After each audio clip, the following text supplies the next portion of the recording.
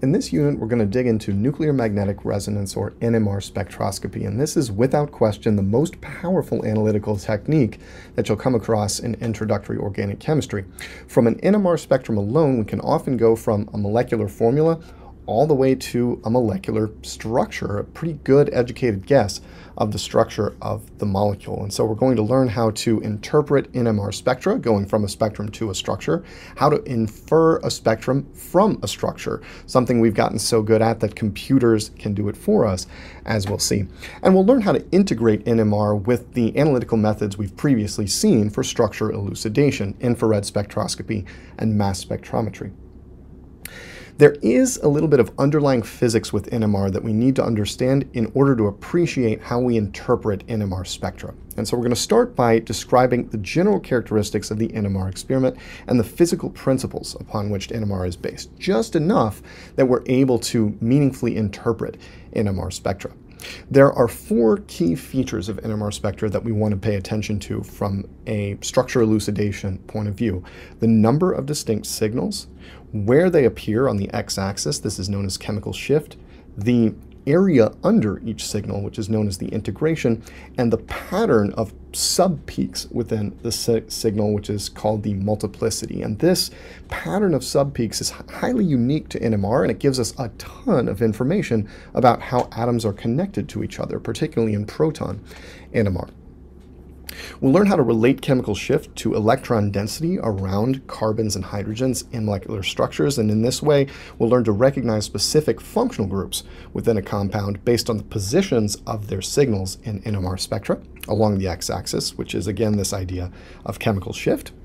And then we're going to learn how to take a molecular structure and generate an educated guess about the nature of its proton NMR spectrum. I'll also show you an online tool that can do this for you. You build the structure and it will spit out an educated guess of the NMR spectrum that you can compare to your predictions.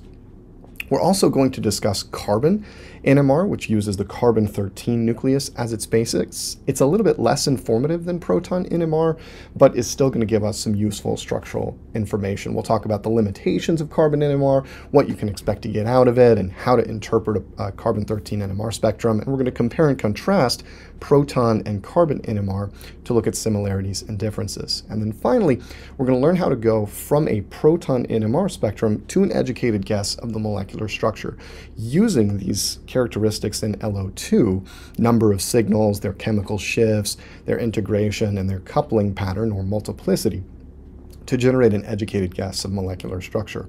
We'll also see in the next unit how we can bring all of these pieces of information together to generate an educated guess from the molecular structure of an organic compound from infrared, mass spec, and NMR data.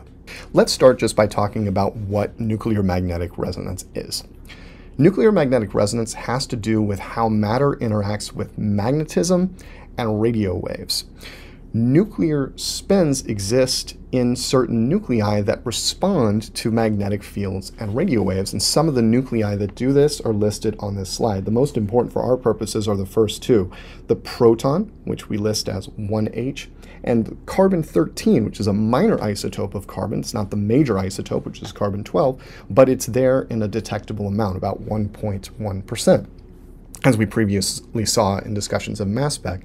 Fluorine and phosphorus NMR are also possible and relatively common in the research world, but not something you're likely to encounter in an introductory organic course. The basis of NMR is that these nuclei act like tiny magnets themselves. They have an intrinsic, what's called nuclear spin, which is a very much quantum phenomenon that classically we can imagine as a magnetic dipole, as a little magnet. And you see a representation of this down here. We can think of the proton itself as having a north pole and a south pole, just like a magnet. And when we apply an external magnetic field, which we're going to represent throughout this unit as B0, to a sample of protons, they can align themselves either parallel to the field, like this, or anti-parallel to the field, like you see here. And there's an energy difference between these two spin states. There's an energy difference between what we'll call the parallel spin state, that's also referred to as alpha, and the anti-parallel spin state, which is referred to as beta.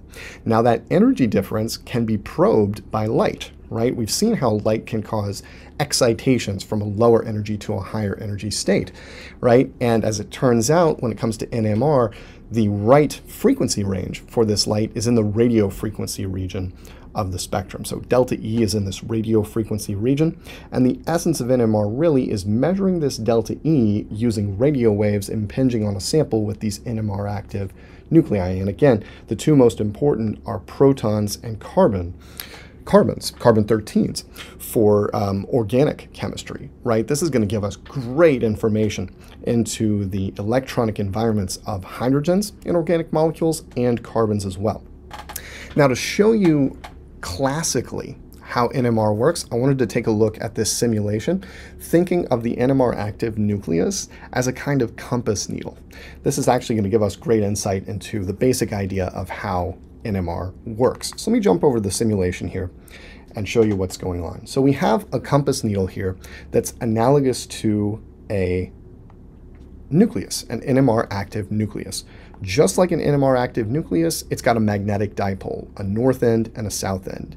And what you can see here is we've got an external magnetic field B0. The south pole is at the top, the north pole is at the bottom, and our magnetic moment is aligned with the north pole closer to the south pole of the external magnetic field and vice versa, right? So this is aligned as we'd expect for a magnet with the opposite poles closer to each other and attracted to each other. Now here, nothing's happening, right? The compass needle is just aligned as normal. But if I add a coil here that creates a magnetic field in the horizontal direction, something interesting starts to happen when I crank that magnetic field and then change this frequency. What happens is we can see this horizontal magnetic field pushing on the compass needle and creating an oscillation. And this oscillation is detectable if you watch the magnetic field in the horizontal direction due to the compass needle. So what we can then do is turn off this magnetic field and watch what happens as our compass needle returns back to equilibrium, back to straight up. We see these oscillations. The frequencies of those oscillations are the NMR phenomenon, and this is exactly what we measure on an NMR spectrum, the different frequencies that protons in organic molecules exhibit when they're made to oscillate like this and then allowed to relax back down. So in the simulation, we had that vertical magnetic field. That's what we've called B0, kind of the vertical external magnetic field. And we've got this horizontal or transverse field that gets that compass needle oscillating. Something very similar occurs in an actual NMR experiment. It's just that the compass needle is now an NMR active nucleus. But just like we saw in this simulation, there's a detector that is perpendicular to the B0 field, which is running in this direction, that detects these oscillations, and we measured those oscillations. We'll see that this is actually the output of the NMR experiment. That gets translated into a frequency spectrum through a mathematical operation known as the Fourier transform. And that's what we actually look at as the NMR spectrum. Now, this oscillation at a specific frequency is what we know as magnetic resonance. And it only occurs when the frequency of oscillations in that horizontal direction matches the natural, what's called precession frequency of the nucleus, or in the simulation of the compass needle. So we're going to use this term precession frequency to refer to kind of the natural oscillating frequency, and that's associated with this energy gap. If we back up here, there's an energy gap here between the alpha and beta spin states. That's associated with a delta E, and that delta E is associated with a frequency nu via the equation delta E equals h nu, right? That frequency is the precession frequency of the nucleus, and it's also the frequency of the radio wave light that causes an excitation from the alpha to the beta state. And it's the frequency that we measure in the NMR experiment. Now, if all nuclei were exactly the same, if all protons were exactly the same, then proton NMR wouldn't tell us much, right? Because every hydrogen in a sample would have the same frequency and would just get one big peak somewhere in the middle of the NMR spectrum. The beauty of NMR is that the electron density around a proton affects its precession frequency, because electrons also have a magnetic moment, and they do something that's sort of Le Chatelier's principle-esque in that when we apply an external magnetic field to the electron, it moves to create a countering magnetic field. We could call that B sub E. And what the nucleus actually feels is the difference between that external magnetic field and the electron's countering magnetic field. And more or less, the greater the electron density around the nucleus, the smaller the effective field felt by the nuclei. Nuclei with high electron density around them, we call these shielded. High electron density around the nucleus means I get a big countering magnetic field from those electrons, and the effective magnetic field felt by the nucleus is relatively small.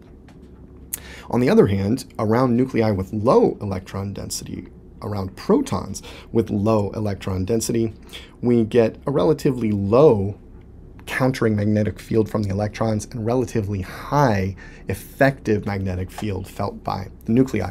Now here's the cool thing about this. All this affects the precession frequency and the frequency of light absorbed, right? De-shielded nuclei with low electron density absorb relatively high frequency RF radiation. They're over here on the right-hand side of this graph, where because the effective magnetic field felt by the nuclei is relatively high, this energy gap is relatively high, and the frequency of radio wave light absorbed is relatively high.